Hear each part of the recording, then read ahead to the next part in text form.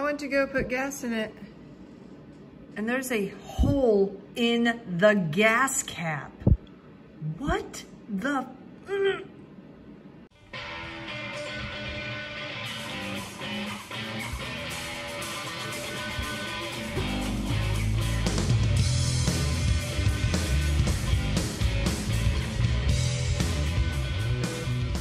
Hey y'all, thanks for tuning back into Chickanic. I hope everybody's having a great week. Do not go anywhere. You are not going to want to miss this one because today I have one of the brand new STIHL CLONE NS 892 chainsaws in for repair. But before we jump into today's video, if you're a fan of saving time, money, and frustration while fixing your own small engine equipment while watching in-depth tutorials, you've come to the right place because that's what I do. I upload a couple times a week, and if that sounds interesting, hit that like button, smash that subscribe, don't forget to hit the notification bell, and please leave a comment. I love to read through the comments, and I will reply to all the early commenters.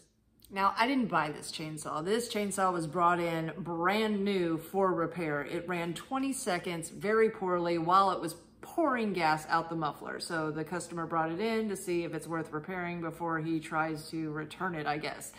But I did want to tell you, it's a lot like the hose former. I mean, it looks very, very similar. I tried to see if it was made by the same company, FarmerTech, but I don't think it is. If it isn't, they've used the same exact specs, so I'm not sure about that. But what I did want to tell you is an update on the hose formers. I did do a review a while back for one that I had in for just a simple carburetor adjustment. Both the two that I've been seeing at my shop that were being used commercially are both dead now. The first one, my customer was using the same fuel mix that he uses on all of his other equipment, and it burned up, so he wasn't sure about that. He does have guys, you know, using his saws, so he wasn't 100% on it, but nothing else was burnt up, so he wasn't sure about that. The second one that I used for the review video, it is dead too. It needed seals or something. It had an air leak inside of it. I wasn't going to dip into it because what's the point of changing all the parts out with steel parts? Just buy a steel.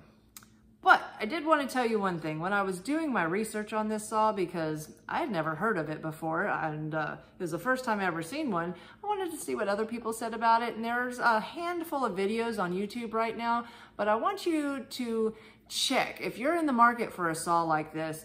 Now, when you watch these reviews, if you see something up on the top left side that says paid sponsorship, these YouTube channels were given this saw for free to do a review on. Every day I'm getting emails with people just like this company here wanting to give me stuff to try to sell to y'all, and I do not do it. I could do something every single day if I wanted to, of free stuff, and it's just not worth it to me to push this junk. But not saying this saw is junk, just all the junk that they're trying to push on me to sell.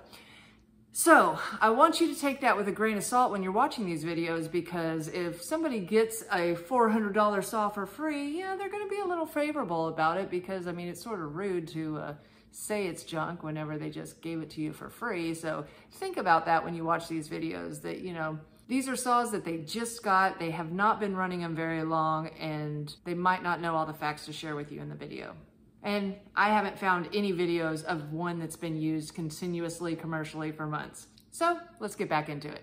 So you can get this one offline, I think for like $389. It comes with a 36-inch bar and chain. I did go ahead and remove it because every time I moved the saw around, I was knocking over my lights here.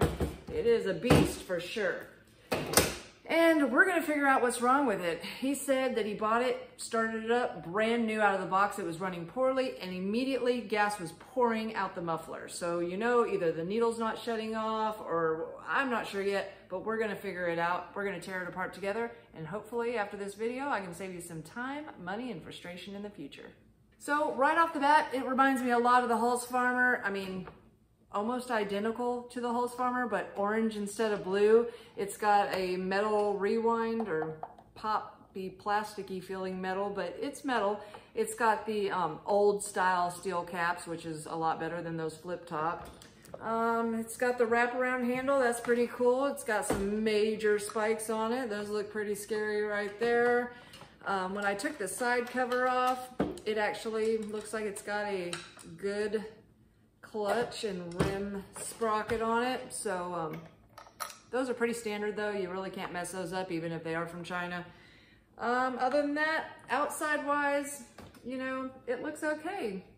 Doesn't look that bad. let's start digging into it and see what's inside. All right, so first thing we're going to do is remove the air filter cover because we want to look inside this cylinder. And to do that, I'm going to take the plug out. I'm going to remove the air filter. First things first, that is very loose. There is no seal to this, and I'll bring y'all in closer in just a second, but there is a plastic lip here that the inside of this air filter is supposed to go around. And I don't know if that was pushing it tight enough to actually keep that seal. Something to watch for. This air filter base, it's got a mesh screen on it. That's pretty cool. We'll take that out. Remove our boots. Plug out, and all of this plastic has such sharp edges. I really should be wearing some gloves, but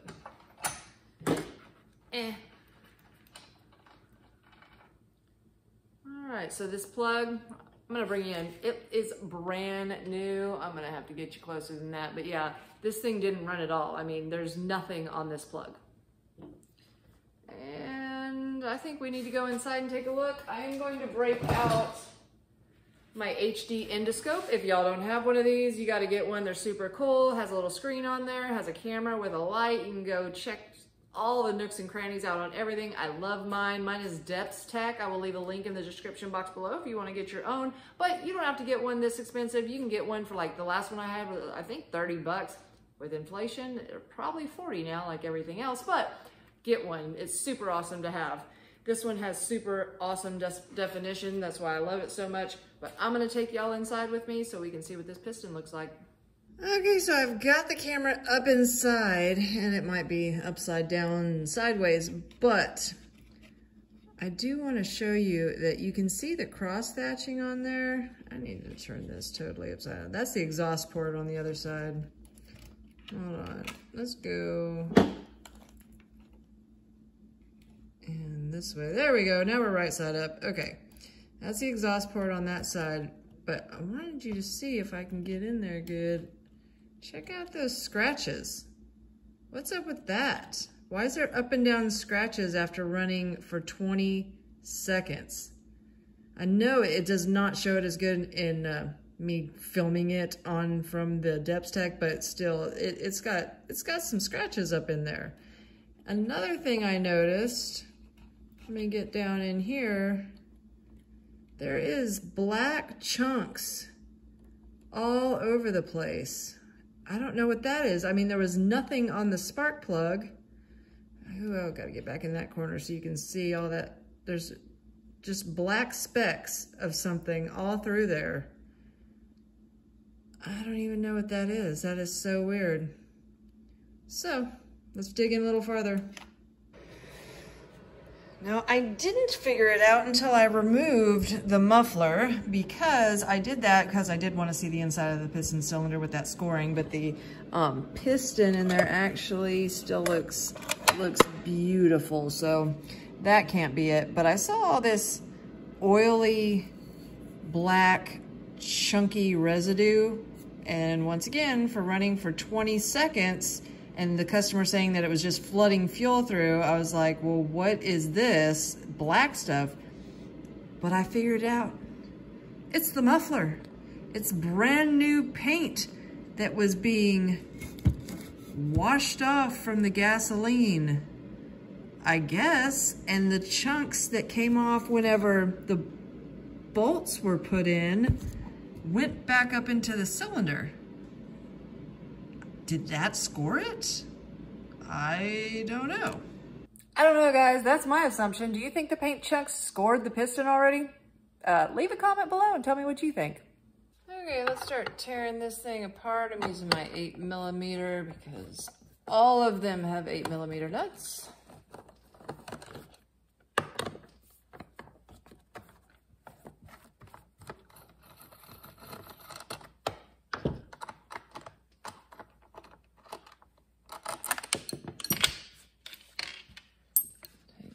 Air filter base off. And what's going right, so we've got a tank vent, we got our fuel line, we got our impulse line down here. The kill's on this side, which is very backwards to what most chainsaws are. I'm gonna take our adjusting boot out. That's just a dust protector. And let's go ahead and get this carburetor off. Fuel line off there. We're going to unhook our throttle lever just like that. And I think we can go ahead and pull the carburetor off. And that was easy. This thing is spotless. Look, this was not ran at all. Wow. Okay, let's tear into this carburetor. So first side I'm going to go for is the metering diaphragm side, since it does have the needle on that side.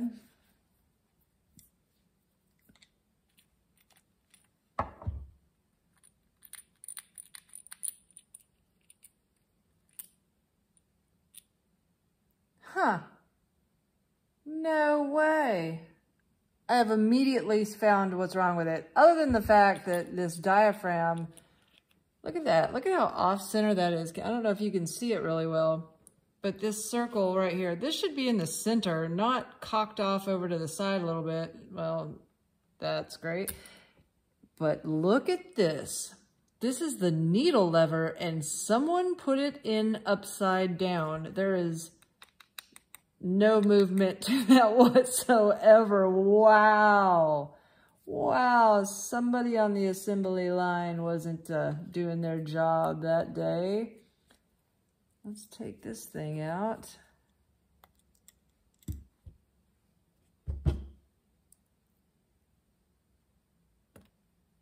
Spring's still in there. Oh, this thing was crunched down the wrong way.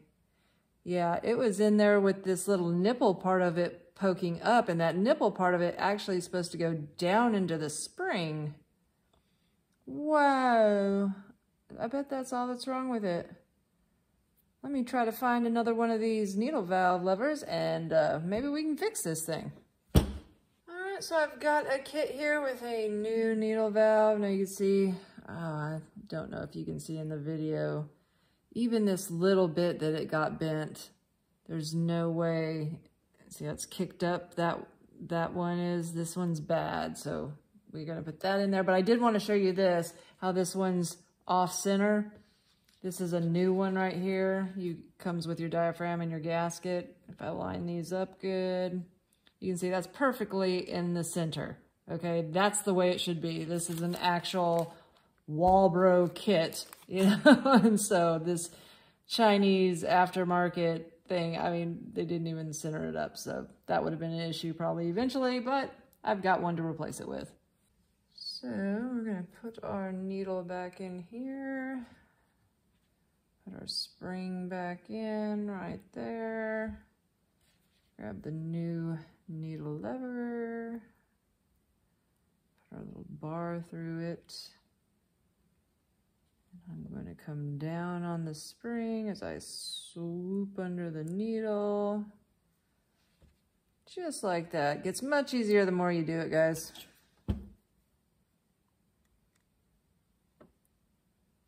And, oh yeah, now we got some springy action there. Huh.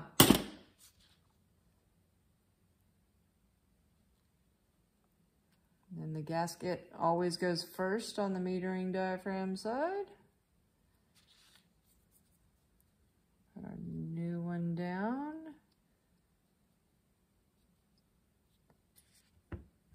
Put our top back on and screw it back together.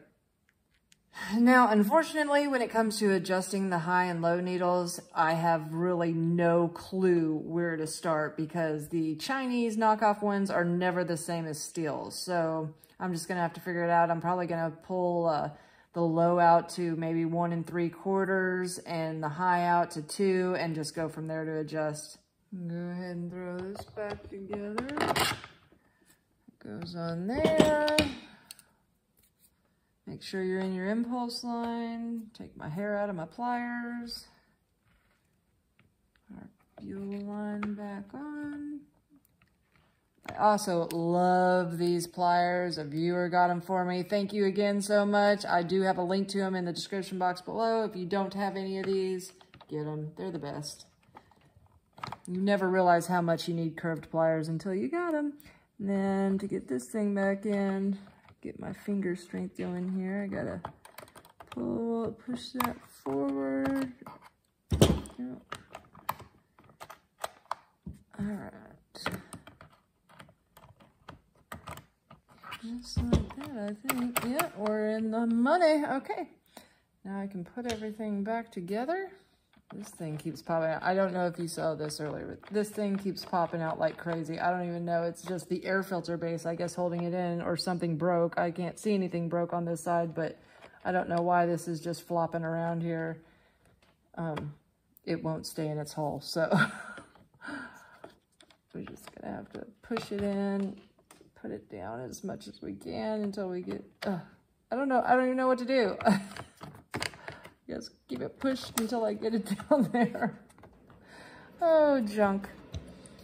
Okay, we're gonna put this back on.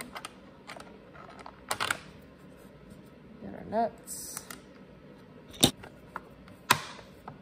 Oh, something popped into place. That sounds good. Well, I'm gonna go ahead and throw it back together and see if she starts. I mean, we know that needle level was definitely an issue. So I'm pretty confident now that it's probably gonna get the gas that it's supposed to get. I don't know, we'll see. But came with a champion plug. That's better.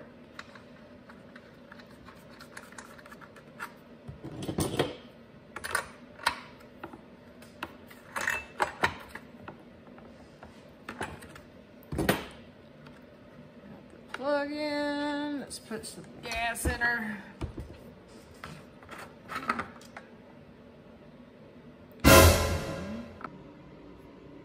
I went to go put gas in it, and there's a hole in the gas cap.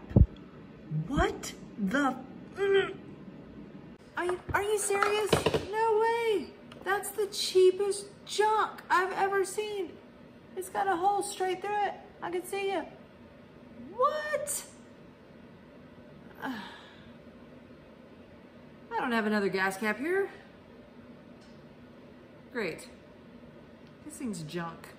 Oh my God, look at this after further inspection. From the rewind hitting the side of the housing, check this out. So I'm looking it over more to see how cheap the plastic is, and look at these two spots that are broken on the side. That's from the handle hitting as it slings back. It's already cracking like a 10-year-old John Deere hood. What the heck? Okay, guys, no. So for what it's worth, my assessment on the NEOTEC NS892, the STIHL clone. This is nothing of a clone of STIHL. This isn't comparable at all, as a matter of fact. From the plastic disintegrating already, to the broken gas cap, to the poor quality control of, assembly, to the weird thing of the muffler breaking paint chunks off into the cylinder. Guys, if you're commercial, definitely do not buy this chainsaw. If you are a homeowner and you have like one big job that you need to take care of, and instead of paying somebody $1,000 to do it, you can buy a $389 saw and do it yourself, it'll probably last you that tree. I don't know. I wouldn't buy it if you're gonna plan on having a saw around for a long time. I know that a lot of times it's just not feasible to buy a $1,200 saw. That's understandable, and you gotta get a job done. This probably will take care of that. But if you're wanting something for longevity, don't buy it. So I'm not even gonna start it up because I gotta blow the paint chunks out of the cylinder. I've gotta find a gas cap, and then I'm gonna have to probably, adjust it out. So this is, sorry. I can't run this thing the way it is. But now you know, and hopefully this will save you some time, money, and frustration in the future. If you haven't found us on Facebook yet, find us at facebook.com/Chickanic. Find us at Instagram at TheRealChickanic, or find us at Chickanic.com, where you get your own t-shirts, hoodies, and long sleeve shirts. Thanks, guys. Have a great day.